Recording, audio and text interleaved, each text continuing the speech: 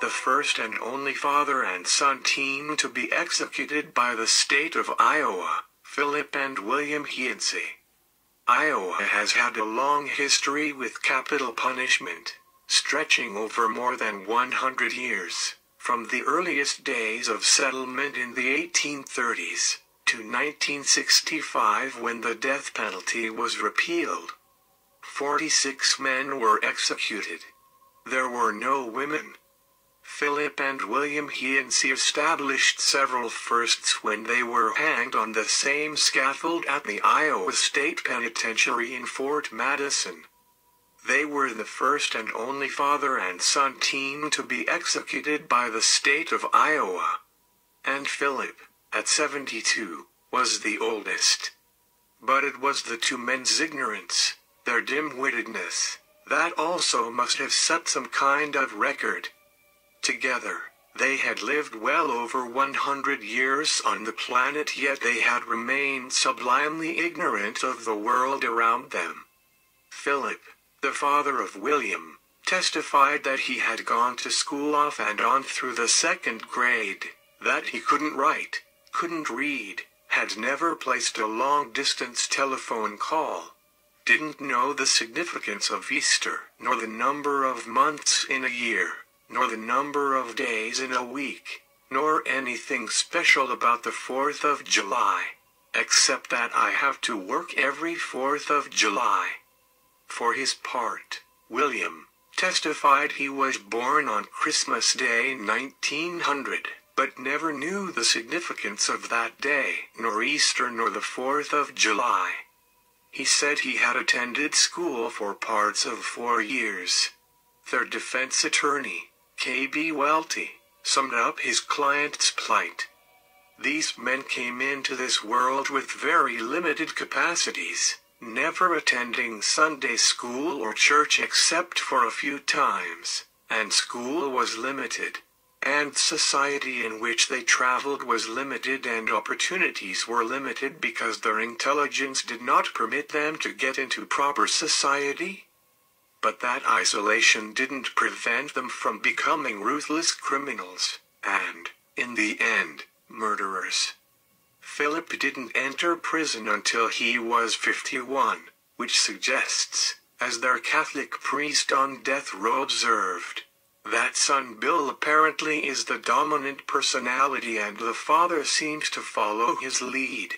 The two were Missourians and, in 1924, were arrested for the first time for stealing a Ford touring car and escaping from jail. Phillip got 7 years in a Missouri prison. His son William got 4 years. After their release, they headed north into Iowa, and in 1931, near Iowa Falls, they held up a couple at gunpoint, kidnapped them and stole their car. About 2 weeks later, they shot it out with Mason City police and were apprehended. They were convicted under the false names they gave P.H. Smith for Phillip, W.H. Baker for William, and sentenced to a maximum of 25 years at the Iowa State Penitentiary. Phillip Heincy was paroled after 9 years. His son William got out after about 10 years. In 1944, they were back together and ready to attack again. On the evening of December 14, 1944, William and his dad boarded a train out of Quincy, bound for Spirit Lake in northern Iowa. During an earlier spring, Dad had worked for a short time on a farm near Spirit Lake, while William had helped out at a nearby resort, on West Lake Okoboji, run by Robert and Esther Rabel, a prominent, deeply religious, childless couple who were known for the hours they spent with the children of the Spirit Lake Methodist Church. The Heincy's would later claim they had headed to northern Iowa to retrieve a car they had stored there and to make some money hiring out to pick corn. Dickinson County Attorney W.B. Bedell never believed them. He maintained their only reason for coming to Spirit Lake was to steal and murder. Bedell cross-examined Phillip, getting him to admit that he didn't know where the car was, that he and his son carried no luggage with them, no extra clothes, no work gloves, but that they did bring along a gun and a billy club. "You didn't expect to pick corn with a billy and a gun, did you?" Beto asked. After arriving in Spirit Lake, William said in his confession, they loitered around the railroad depot for a few hours, undecided about what to do next. They went to a tavern and had a beer, then ate a sack of donuts. Then, almost by chance and with apparently little forethought, the two said in their confessions they decided to walk the 4.5 miles to the Rabel Resort, planning to rob the couple of the large amounts of money they believed they had on hand. William and his dad said they watched through a resort window as the Rabels ate supper, washed the dishes, and moved into the living room, where Esther addressed Christmas cards at the card table. When Robert got up to go down the basement to check the furnace, the Heincy's struck, breaking into the resort. William, who was carrying both the .22 caliber revolver and the billy club, shot Robert just as he was coming back up the stairs. He staggered into the living room and fell on the floor, almost at his wife's feet. The bullet entered his neck below the right ear and severed his aorta, causing him to bleed to death. From Esther, the Heincy's demanded money and the car. She gave them all the money she had, about $28 and the car keys. Before fleeing, William slugged the woman several times over the head with the billy club, knocking her unconscious to the floor. In their confessions, the Heincy's said they believed they had killed both the Rabels, but, within about 2 hours, Mrs. Rabel had recovered enough to call the Okoboji telephone operator, who spread the alarm. Mrs. Rabel was also able to identify her assailants. The Rabels' car was found the next day abandoned in downtown Storm Lake. 19 days later, the Heincy's were arrested without incident in Quincy. They were returned to Iowa, quickly confessed, pleaded guilty and awaited sentencing from Judge Fred M. Hudson. The Heincy's hoped to escape the death penalty by arguing that they intended only to rob the Rabels, not kill them, that Robert's death was unintentional. But Judge Hudson was unpersuaded. If robbery was all they intended, he asked rhetorically at their sentencing hearing, why did they not stop there?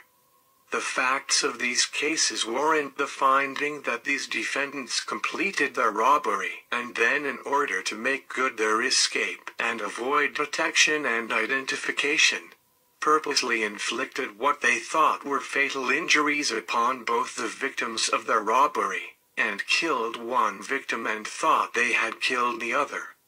In so doing they thought they had eliminated the only two persons who knew them and who could identify them as the robbers.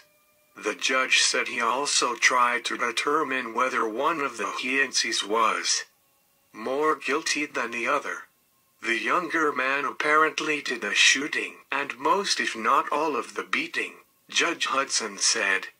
However, the older man planned the robbery with him, entered upon the perpetration of it armed and knowing the younger man was armed and in what manner, demanded and received the money of at least part of it, handed the billy to the young man to use. How can it be said under our law that both are not equally guilty and responsible? William and his dad were sentenced to be hanged on March 29, 1946. The effort to spare the lives of the Heincy's focused on Governor Robert Blue, not the Iowa Supreme Court, because the Heincy's attorney, K.B. Welty, did not believe his clients had been treated unfairly in the court process. They did a grand job, he told the governor. The appeal to Governor Blue didn't come to a head until March 4, 1946.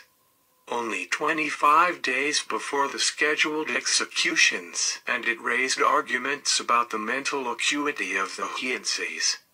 Actually, Welty told the governor, "These men are poor, wretched, depraved souls and, although you may feel there is no value of them to society, I say to your honor, we should not hang them. As you well know, we have institutions all over this country where we keep our mentally defective and crippled people." Welty suggested that if the Heincy defense had had the money to hire psychiatrists, possibly and probably a different result could have been obtained. Welty also blamed society for allowing the Heincy's freedom in the first place. "Perhaps they should have been kept in the penitentiary long ago, and I presume that society has laxed in not seeing to it." But the governor bored in on the question of the Heincy's insanity, asking Welty whether the Dickinson County judge had heard any testimony about it. "No, Your Honor," Welty, their lawyer, responded. "You didn't call any local doctors that would have any knowledge of psychiatry?" the governor asked. "No, sir," Welty responded. "Did you raise that question with the court?" the governor continued. "No, sir," Welty answered. "Do you feel they know the difference between right and wrong?" the governor asked. "Yes, sir, at times. But I think there are times in their lives that they were so crazed that they lost control of themselves," Welty responded. "Any feeling on your part that they are insane, or are they uneducated persons who lack self-control?" the governor asked. "In respect to the elder Heincy, I have sensed that he is rather unbalanced," Welty responded. "I think the younger fellow is not that bad." The governor didn't delay in announcing his decision. "Their whole history has disclosed that they were at war with society," Governor Blue said. "I can find in statements made to me no reason for granting executive clemency." But Welty battled on. Only days before the scheduled execution, he asked for a sanity hearing, arguing that Phillip Heincy had the mentality of an 8-year-old boy. Welty said, "We certainly would not hang an 8-year-old boy in this state. I can't believe that the great state of Iowa, on the eve of its 100th birthday, will bloody its hands by taking lives in this manner. The time will come when this state will follow other intelligent states and do away with executions." Welty was partially successful. The Iowa Board of Control ordered an immediate sanity examination of the Heincy's. 2 psychiatrists and a psychologist questioned the 2 men for more than 2 hours on the Wednesday before they were scheduled to be hanged. Their conclusion? Neither of the Heincy's was insane nor feebly minded. The hangings went off as scheduled. Phillip and William, on the night before their executions, got baths, shaves and haircuts, and the prison-made suits, hats, shoes and ties.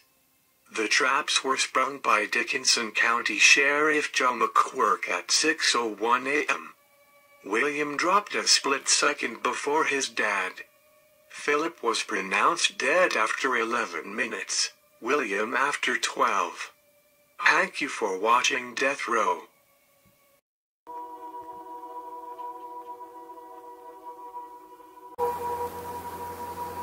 Today's video is sponsored by Nobility.co.uk, the leading company in selling legal titles in the United Kingdom. Get a 10% discount in any purchase by mentioning Death Row.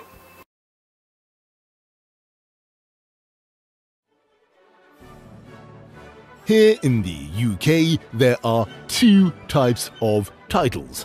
Firstly, there are peerages, which are granted by the Queen. these are not allowed to be sold. Secondly, there are manorial feudal titles. These were once based on land ownership. However, since 1925, titles have been separate from the land itself with the introduction of the Law of Property Act 1925. Here is the UK government website showing what titles are legal. Manorial feudal titles are regarded as inheritable property, which any nationality worldwide can purchase. Companies selling seated titles or titles with tiny plots of land whilst sounding good are in fact by law novelty souvenirs, not real, genuine titles. Legally approved by UK trading standards, barristers and a UK law lord, no other company has a law lord ruling, 100% legal and proper. You can add your title to passports, bank cards, etc. Even American and Canadian citizens can add the title to their passports on the observation page. All UK and foreign titles have passed 12 legal security checks before offering them for sale. Buy with confidence from the #1 title broker in the world, established 1996. Compliant with Privacy Data Protection Act 2018, the Honours Prevention and Abuses Act and Law of Property Act 1925. All processed through UK solicitors. Strictly private and confidential.